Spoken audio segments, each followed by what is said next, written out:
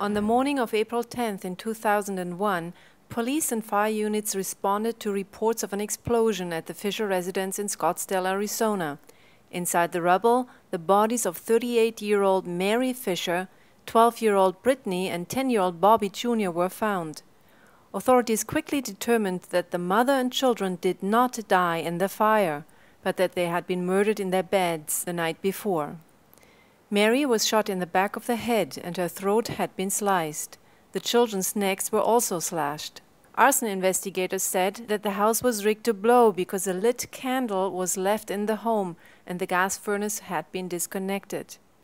As the main suspect, police named husband and father Robert Fisher. Cops believe that when Mary Fisher confronted her husband about ending their marriage, Fisher decided to avoid a messy divorce by killing his family. Fisher fled soon after the murders, taking his wife's SUV and the family dog, a Queensland heeler named Blue. The SUV and the dog were both found abandoned at the Tonto National Forest. Robert William Fisher is wanted for allegedly killing his wife and 2 children. Fisher is 6 foot tall, weighs 190 pounds, has blue eyes, brown hair, and he may work as a surgical catheter technician, respiratory therapist, or fireman. Fisher is physically fit and is an avid outdoorsman, fisherman, and hunter.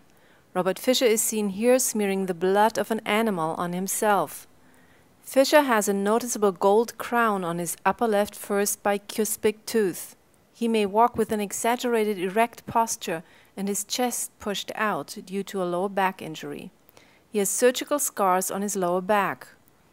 The FBI released this composite photo of one of the top 10 fugitives, Robert Fisher, pictured here with a beard. Here's a composite photo with a shaved head. Fisher is also known to chew tobacco heavily. He has ties to New Mexico and Florida. Fisher is believed to be in possession of several weapons, including a high-powered rifle. There is a reward of up to $100,000 for information leading to the arrest of Robert William Fisher.